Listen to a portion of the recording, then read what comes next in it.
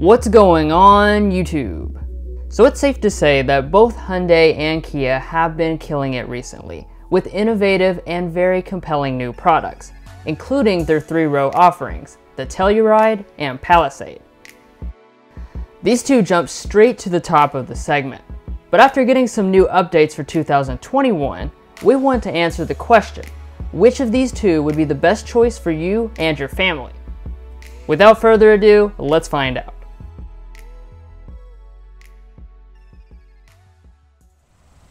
So like always, the first thing on the agenda is to cover the pricing and equipment of these two. As you would expect, since Hyundai and Kia are both known for value, they ring in at similar price points which undercut the competition. For the Telluride, we have the SX all-wheel drive trim, with the optional Prestige package and the new for 2021 Nightfall package. This is fully loaded, and with the destination charge, it comes in at just a little under $50,000. For the Palisade, we are using the limited all-wheel drive trim, which lines up nicely against this Telluride. Its starting price is quite a bit higher, but it also has less available equipment to option on. All told, it likewise comes in just a little under $50,000. To be clear right from the start, these two are related to each other mechanically, but you certainly wouldn't be able to tell it in any external way. They both have bold and stylish designs, but the Hyundai's grille is significantly larger and has more bling. The Telluride's grille usually would also have a silver finish, but the Nightfall model gives the entire front a cool stealth look. In the corners, it has full LED headlights with the signature amber daytime running lights. On the Hyundai, they went even more unique, using two distinct clusters that are connected by a cascading LED daytime running light. However, it does not have fog lights, unlike the Kia. Checking out the sides, they are pretty much the same length, though the Palisade carries more visual heft. And then they both have 20-inch alloy rims with vastly different designs. However, when you go to the back, you will see more similarities than anywhere else on the vehicles. They both have similar looking vertical LED taillights, their names spelled out across the back, and dual exhaust outlets that are mounted on the right side. Now beyond the styling, both models have heated mirrors with blind spot indicators, though only the Tellurides are power folding. In addition to the blind spot monitoring systems, both Hyundai and Kia give you their entire suites of active safety systems as standard equipment. That means they have automatic emergency braking, lane keeping assist, adaptive cruise control, and automatic high beam headlights across the entire lineup, not just these fully loaded models.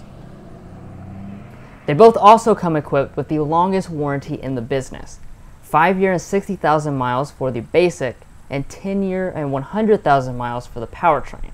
However, this year Hyundai has now added 3 years of complimentary maintenance. Finally, the last thing to mention on the outside is that they both have 5,000 pound tow ratings with auto leveling rear suspensions.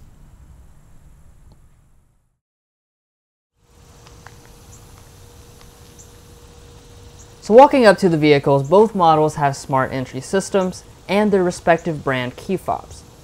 For 2021, the Telluride has added remote start to the fob, just like the Palisade.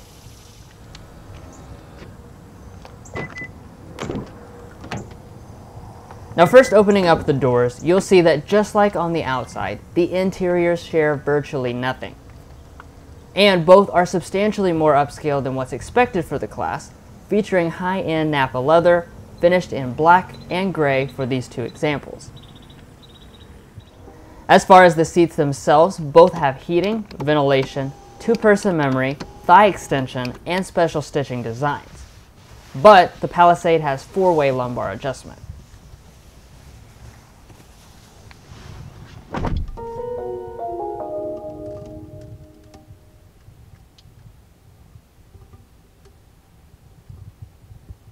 Now, like I mentioned, these are both very rich looking cabins made of nice materials. So starting off with the Palisade, we have a soft touch upper dash, with the middle using piano black trim and leatherette. The side of the center console is also padded with leather. The Telluride uses a very different mixture of materials, with a stitched soft-touch dashboard, very realistic faux wood trim, and then, as one of my favorite parts, 2 large handlebars covered in Nappa leather. Overall, these are 2 of the nicest cabins in the class, and I think material preference will just boil down to personal taste.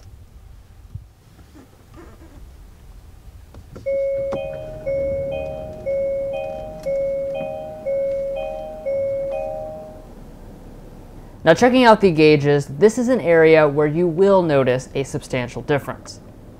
The Palisade uses a 12.3-inch full digital gauge setup with high-end graphics and animations, while the Telluride sticks with a more traditional analog arrangement. This gives the Palisade more customizability and wow factor.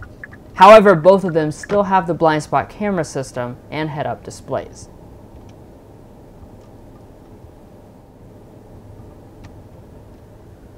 And coming back to the steering wheels, both are leather wrapped, heated, and manual adjusting.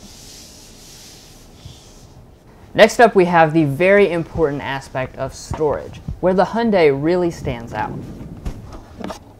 That's certainly not to say that the Kia is bad, since it still has more than most in the class. But the Palisade has both a giant center console and another huge bin in front of that, which can be reconfigured with or without cup holders. And in addition to that, there is a gigantic center pass-through. Now, much of the Hyundai's storage advantage comes courtesy of its electronic push-button shifter, compared to the Kia's traditional one. Regardless of your personal preference between them, both will have 360-degree camera systems when in reverse. The next stop is the climate controls, where both models give you a 3-zone automatic setup with nice physical buttons. And then after that, we have the audio systems.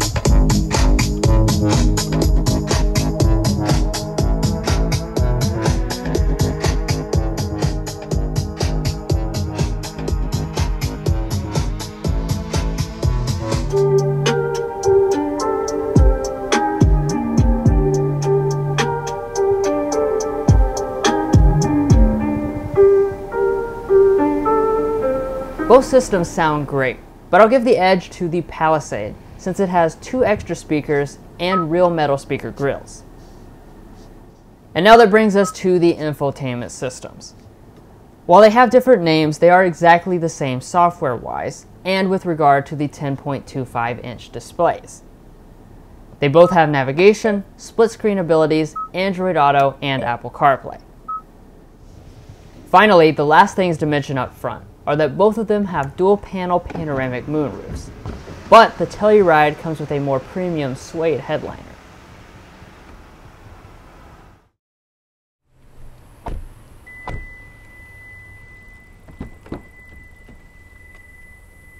Alright, now moving on to the rear areas. As you would expect, they share identical dimensions, and both are larger than the Highlander and Pilot.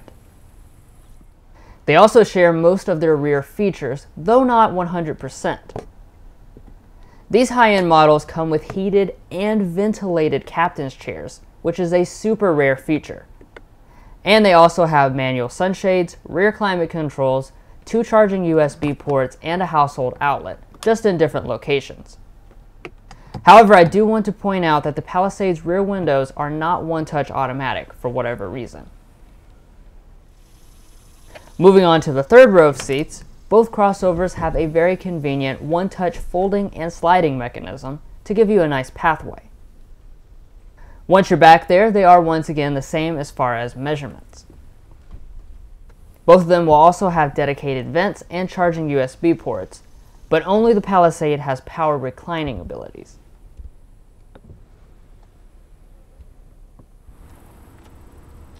Now moving around to the rear, both have smart opening tailgates. And once they open up, you'll find some of the best cargo capacities in the class.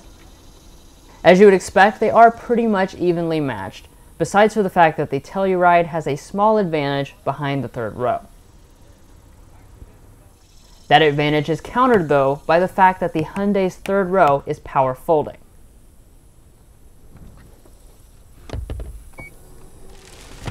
We still have a really tight race, so now let's take them out on the road and see if one of them will pull out ahead.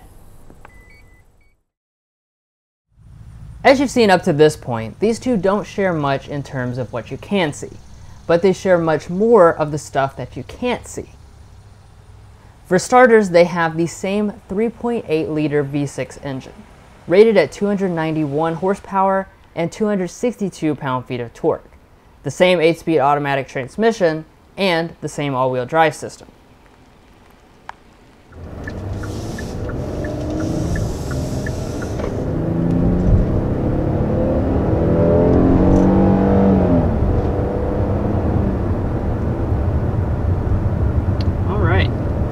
So of course, here in the 2021 Telluride, we're going to have the same engine as last year, 3.8-liter V6, 291 horsepower, 262 pound-feet of torque. So really nice numbers for the class.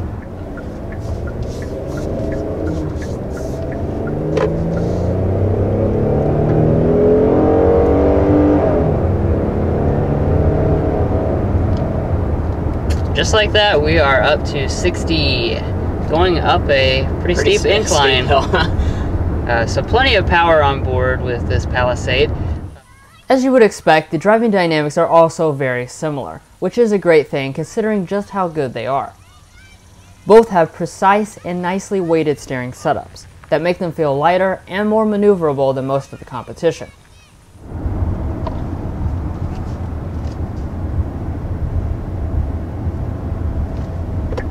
As far as your handling is concerned, even though this is a really large vehicle, it really feels surprisingly agile. It has that characteristic just like the Telluride. I made a similar comment.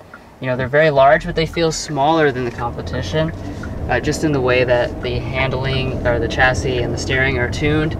It just gives it a more tossable, more agile feel, which minimizes the size and heft of everything. That's not to say that everything is the same though. The ride quality is tuned to be a bit softer on the Palisade, while the Telluride seems to be a bit tighter in terms of control. Yeah, the ride on this is really excellent.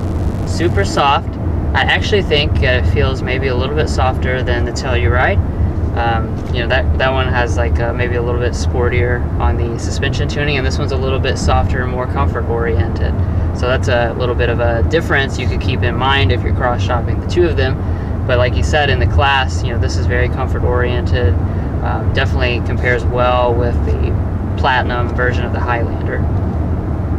Additionally, they are very quiet inside of the cabins, but the Telluride slightly edges it out in both our decibel measurements as well as the ones done by Car and Driver. You know, when you get up to speed, we're going around 50 miles per hour right now, and just take a moment to listen, and I will get a sound sample of just how quiet it is in here.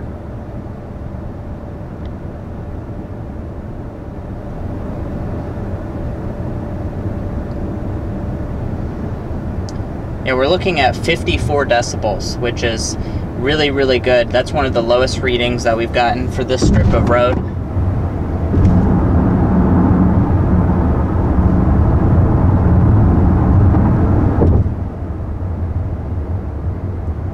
Yeah, we're looking at 55 decibels.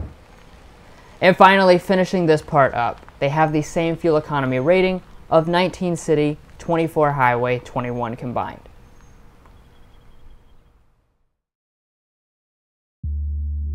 So there you have it. These two siblings duked it back and forth the entire way through.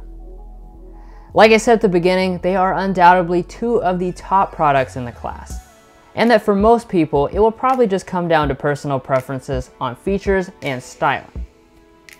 With this duo, you really can't go wrong.